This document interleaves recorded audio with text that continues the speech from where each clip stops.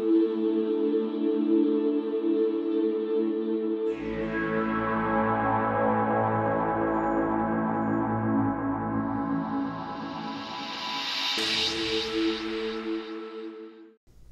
to Lesson 19. Beyond body, beyond death. So in the previous lesson, you have learned to remain undisturbed, although you already are. But you've learned to really see that you are the I Am, independent of appearances.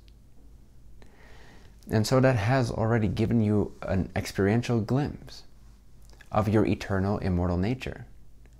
You've started to see and realize and experience and taste that you are not actually part of the comings and the goings of appearances. You are beyond that. And so in this lesson, we'll make that more context specific to the idea of your spirit or your being deathless, being immortal, being beyond the appearance of the physical life, the physical body.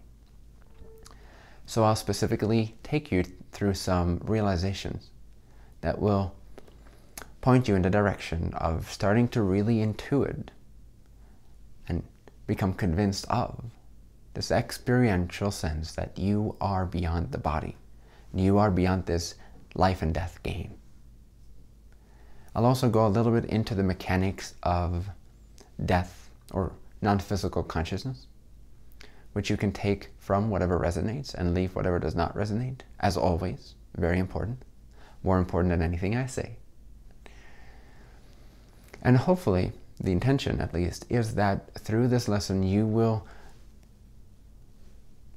combine the experience of the independence of your I Am with certain realizations about death and being alive, for that matter.